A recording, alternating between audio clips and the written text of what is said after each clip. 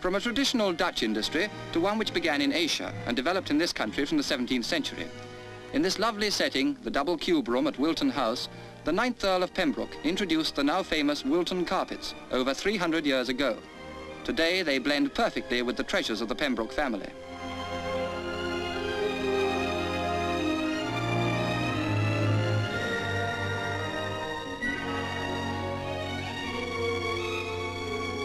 The industry was begun at this weaving factory, so the story goes, by two master weavers from France smuggled into this country in wine barrels by the 9th Earl. And today the original hand looms are still being used side by side with their modern counterparts.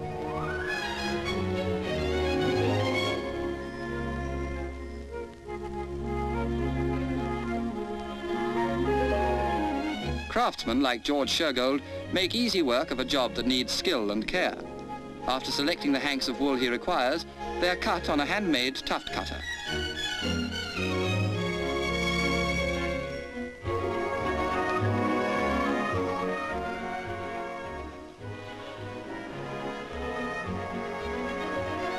Gradually the carpet takes shape.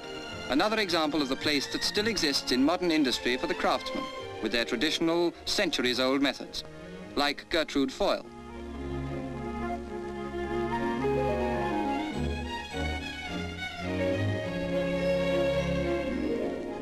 Normally, she ties between 8,000 and 9,000 knots during a 9-hour day, although this is the way it's done slowly.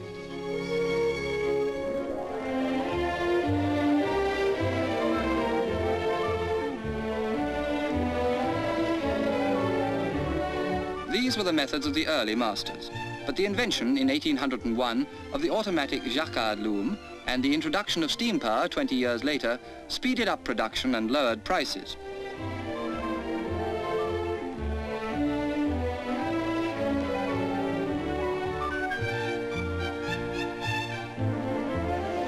Although the machinery of today works on exactly the same principle as the handmade loom, the speeded-up process enables 213,000 knots to be made in a day and 180 miles of carpet to be produced in a year at this factory alone.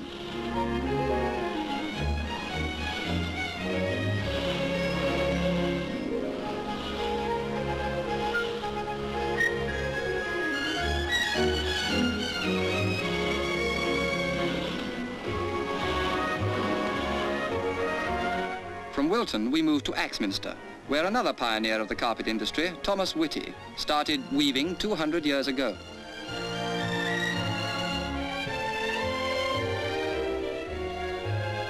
And this is the site of his original factory.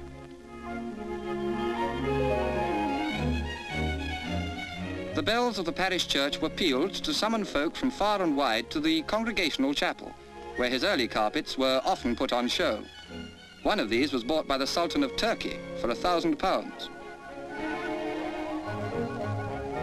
Wilton and Axminster. These are towns which have become household names.